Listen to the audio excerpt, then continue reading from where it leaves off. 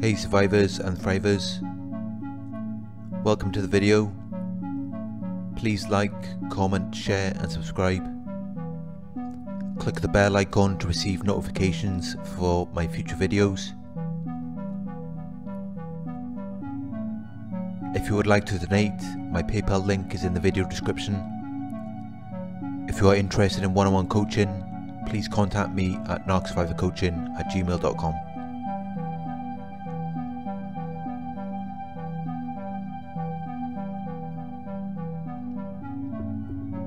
Is the narcissist happy with the new source of supply? Towards the end of your relationship with a narcissist, it is likely that they began to triangulate you with their new source of supply. There was an argument or disagreement between you, but instead of trying to work it out with you, the narcissist chose to bring someone else into the situation.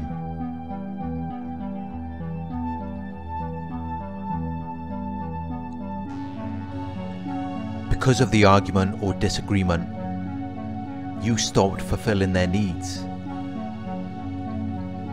Whether it was giving them attention, validation, approval and admiration, giving them love, affection, money, material things, your time and energy.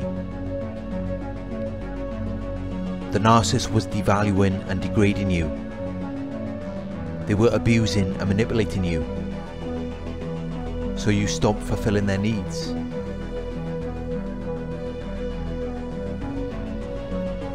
Instead of trying to resolve the argument or disagreement,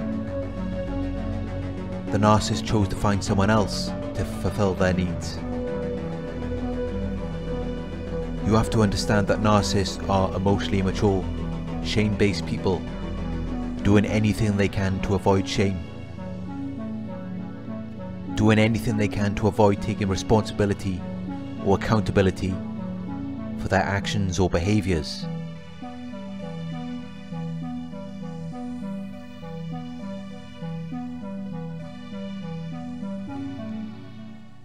The narcissist learned this behaviour as a child.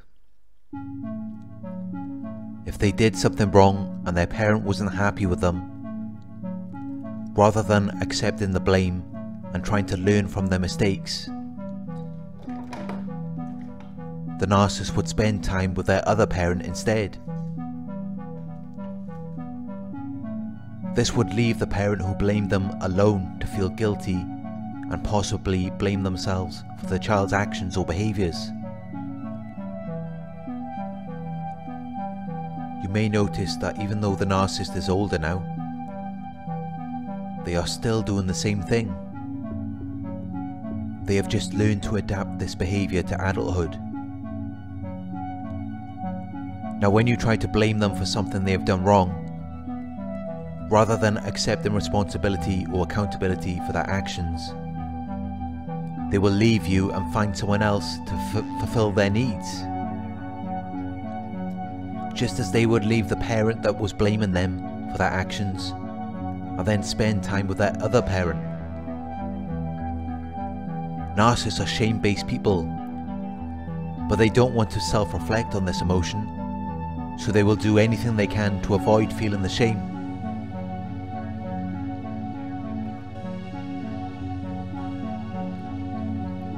The narcissist refused to take responsibility or accountability for their actions or behaviours.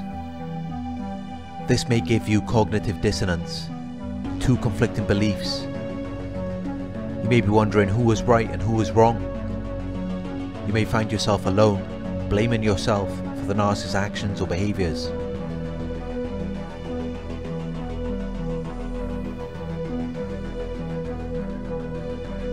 If the narcissist knew that they didn't do anything wrong, they wouldn't have left.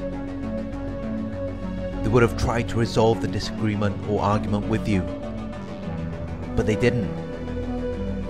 They chose to leave you because they are emotionally immature, self-absorbed and lack empathy. They cannot deal with serious issues. They are just there to use you like an object and extract whatever it is in that moment that they need. At first they gave you plenty of time and attention, made you feel loved and appreciated, but this was only to secure you as a source of supply. Over time they began to neglect you, and because of this, you stopped performing at the standard they would normally expect. This is when the narcissist gets pulled out of their fantasy world and into reality, realizing that other people have needs too, and it's not all about them. Of course, narcissists don't want to deal with reality.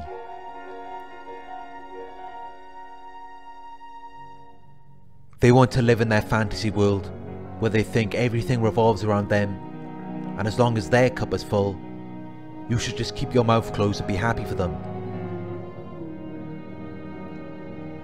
They are self-absorbed and lack empathy. They do not care about you. They only care about themselves and what they can take from you.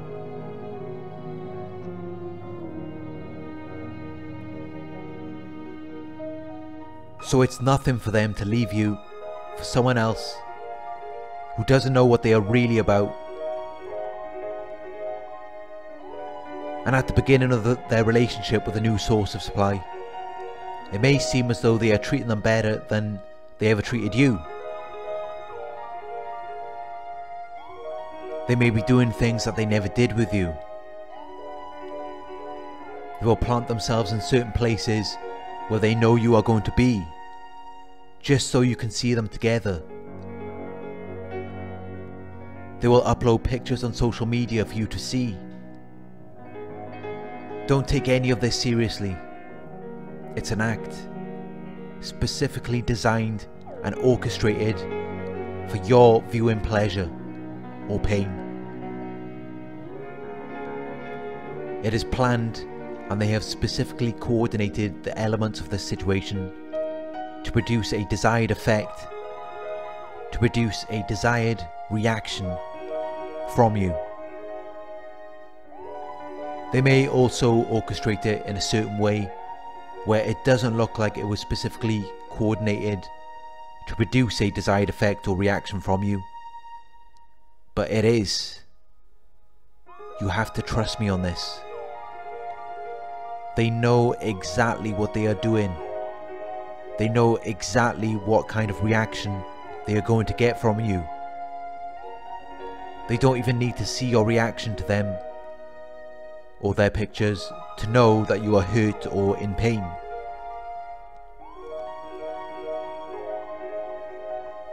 And it's your hurt, your pain, that gives them narcissistic supply.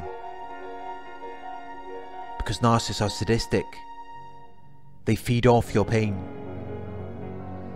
But if you remember that this has all been specifically coordinated to produce a desired reaction from you, you don't need to take it seriously anymore. When you see them together in person, or you see a picture of them on social media, it's an illusion. They are not really happy. If you could see what happened several minutes before or after that moment, you wouldn't be in pain. You would be laughing at how ridiculous they look. And they know this, which is why they had to specifically coordinate and orchestrate this situation so that they could get the desired reaction from you.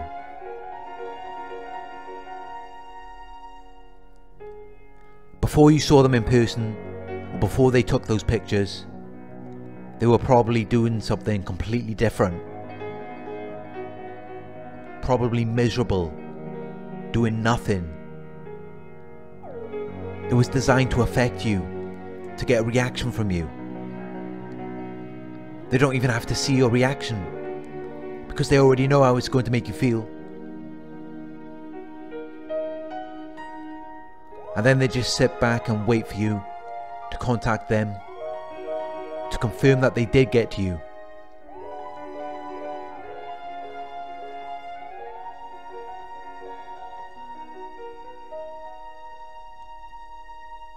Narcissists cannot experience real, genuine happiness.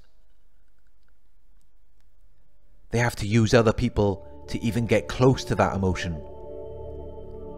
They have to hurt people so they can feed off their pain, just to get a little high, but it never sustains them.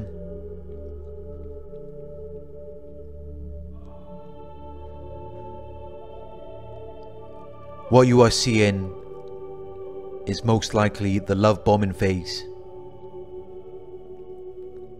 You experience this with a narcissist,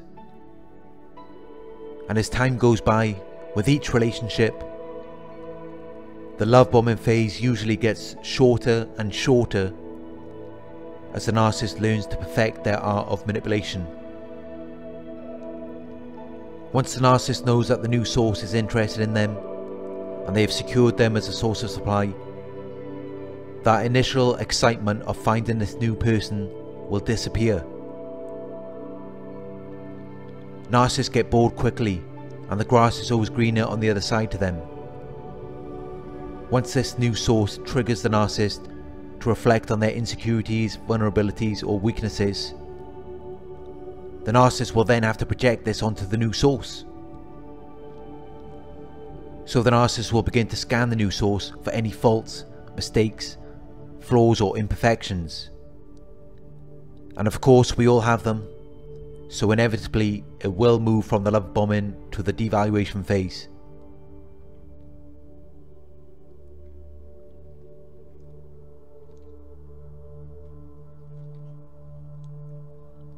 They may not abuse or manipulate the new source in the same way that they did with you, but that does not mean they are not abusing or manipulating them in some way.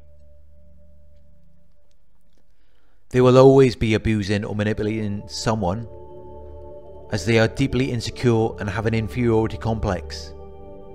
They have to project their insecurities onto someone else to avoid feeling shame.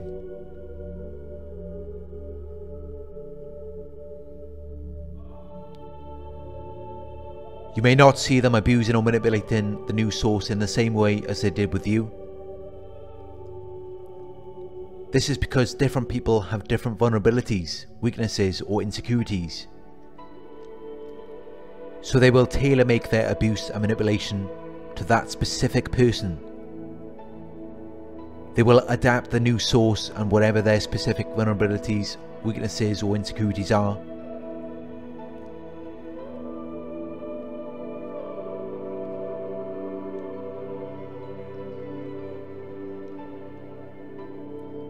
In the love bombing phase, the new source is seen as being perfect.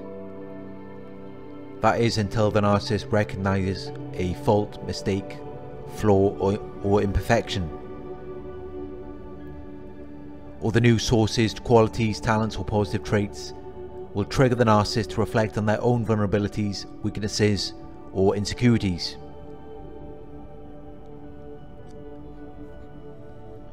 They have to punish them for triggering them to reflect on their own vulnerabilities, weaknesses or insecurities. That's what motivates and drives them to do what they do. They could not do it without motivation, and their motivation comes from their vulnerabilities, weaknesses and insecurities, which your presence has triggered them to reflect on. This is the devaluation phase.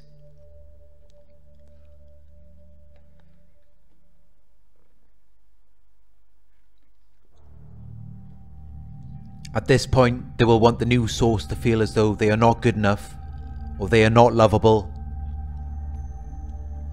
The reason for this is because the narcissist was told that they are not good enough, or they are not lovable as a child. They were abused or neglected. And instead of self-reflecting on their traumatic experiences, they chose to project those emotions, those unresolved traumatic experiences, onto you. This is why they will do everything they can to make their targets feel that they are not lovable. It's projection. Just as they try to make you feel worthless and insignificant. Projection again. They are so desperately and obsessively trying to provoke these emotions within you because it relieves their pain and misery. Hurting you appears to provide them with some relief in some sick and twisted way. It makes them feel powerful. So this is why they will so desperately and obsessively go out of their way to do this to you. However they are trying to make you feel, that's how they feel. They have learned this behaviour as a child. They could not be overtly angry to their parents, so they learned these covert tactics which are under the radar. Since then they have perfected this craft to deal with adults. They never learned how to be open, honest and genuine, or how to resolve an argument or disagreement. Instead they use covert passive-aggressive tactics such as projection, blame shifting, denial, gaslighting and the double bind to deal with their intense negative emotions.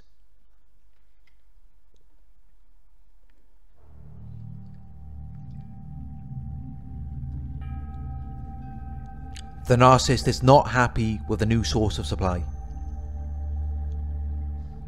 And soon enough, the new source will be discarded and the narcissist will be off idealizing some other unsuspecting victim. They are endlessly chasing something they will never find. Narcissists cannot experience real, genuine happiness. And the lower level form of happiness they do experience is something they can never sustain anyway. But they will do anything and everything to make you believe that they are happy and really having a good time with a new source. But it's all fake. You wouldn't have to put on a show and make so much effort to prove that you are happy if you really are happy. When a person is truly happy, they do not care about what anyone else thinks, because their happiness comes from within, rather than any external influences.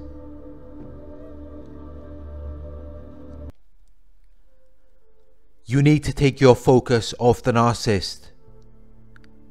They are endlessly chasing something they will never find. You need to see this as a blessing. This person was only going to hold you back from reaching your true potential. But now they are gone. You have the opportunity to heal and become your best self. The only person who can hold you back now is yourself. Avoid over-analysing the situation or what you have experienced. Process the emotions, but do not dwell on them.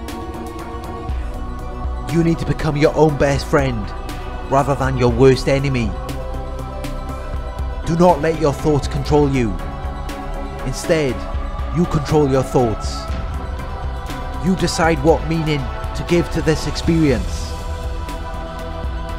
It can be something that broke you down, or it could be something that made you greater than you ever thought you could be. That's all for this video. Thank you for watching. I hope this video resonated with you. Please like, comment, share and subscribe. Talk to you soon.